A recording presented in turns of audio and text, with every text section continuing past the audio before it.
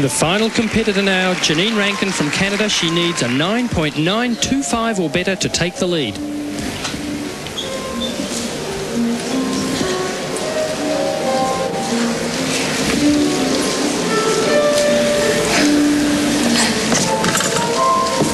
Again, another Euroshenko vault, a little low on landing, but that's possibly one of the most difficult vault categories there is.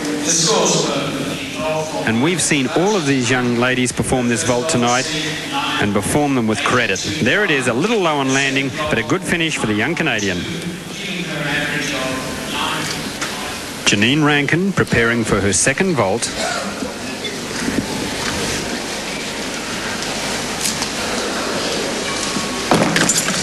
Laid out Sukahara, a slight step on landing, but she's pleased to complete this vault competition here tonight.